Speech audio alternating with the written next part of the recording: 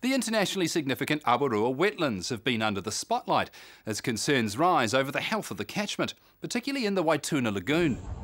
Local sheep and beef farmer Ray McCrosty was among the first to bring the issue to the attention of the local council. An action group was formed and they've been working with the Department of Conservation on trying to fix the problem. I pride myself on being relatively observant, and this really got past me completely in the respect that I saw it happening but I didn't join the dots. Firstly, I guess the fish started slowly to disappear, and what the fish that were there you couldn't see for the weed. And the children who were playing in the creek were coming inside, complaining of a greasy, oily residue on them, and you could sometimes, effectively smell them, and you just had to say, well, look, you better go and have a shower. And it amazes me that we never connected the dots. And I probably never would have either until we received a submission in the mail from the then regional council about a neighbour who was wanting to enlarge his settling pond. I had no objection, and not only that, I felt that what my neighbour was doing on his property was his business, and I basically wrote that on the piece of paper, and at the bottom in the little area for comments I asked the question of the then regional council. The Waituna Creek, by my observation, is running white, or a cloudy creamy colour, night and morning, coinciding with milking times. Is there anyone in the office that explained to me why that is happening? The proverbial, I guess, hit the fan, and there was a lot of activity, people with test tubes. I understand they tested the water. I was never told, but they found that the creek was polluted to its maximum level. Farmers being farmers started asking the questions, well, what was different from today as to yesterday? How did all this happen? And me being me, I wrote in a submission that asked why the creek was running white. And funnily enough, all of a sudden it was my fault. It was at that point that I realised that possibly there could be a bit of a problem with the environment here, and I got a brutal awakening to the emotive and irrational thinking that the whole environmental subject generates in people.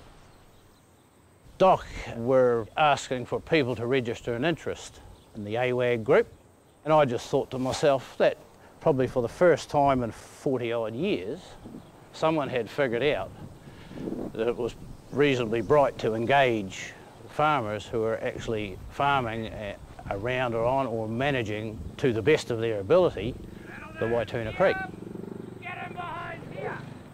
There is farmers, there is DOC, there is Environment Southland District Council, Fonterra, people from representative of all kinds of organisations, and we've all sat down and got over our differences and done something. Waituna catchment is a reasonably large catchment that flows into the Awarua wetlands, and it's made up of about 80% dairy farms and the remaining sheep and beef farms. The Regional Council have been collecting water quality data here for the last 10 years, so in the life of the wetland and the catchment that's a very short period of time, but the trends in water quality have generally been downwards over that period of time. I guess I would say that it's everyone's responsibility, water quality, whether we live and work on a farm or not, and we all make choices in regards to land use. AWAG stands for the Awarua Waituna Advisory Group. I think it's great. It's opened up a corridor of communication. We often want the same things for very different reasons, and it's meant that we've had to really understand each other and realise we are actually wanting the same things often from very different perspectives.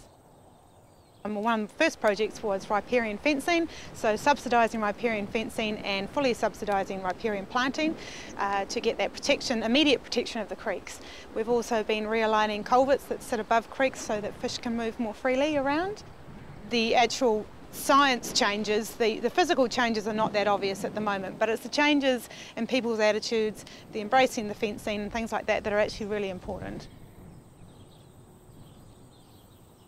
Through the Nature Heritage Fund who purchased this land, it was gifted to DOC, and the agreement was that it was to be restored to a wetland.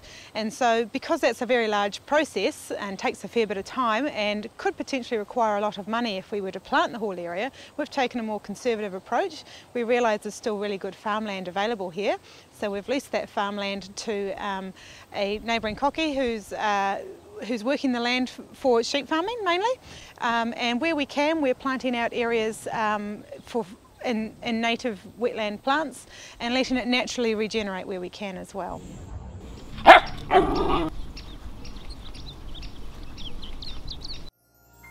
This program was made with funding from New Zealand On Air.